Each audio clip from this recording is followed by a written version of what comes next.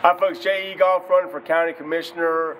You know, what we talked about, I'm out at the East Flat Rock Park and we had a good dinner and chili and cornbread. But one thing we did talk about is a comprehensive land use plan, the 2045 comp plan. You know, that was in your tax bill, getting input. They received so much input. And what did they do to it? They did not listen at all to it. They threw it all away. And that's the problem. You need to listen to the people and then make decisions based on the people. I won't do that. I will listen to you. I will not discard what you're saying. And it's so important. I appreciate your support. February 15th to March 2nd, and the primary election day is March the 5th. Thank you for your support.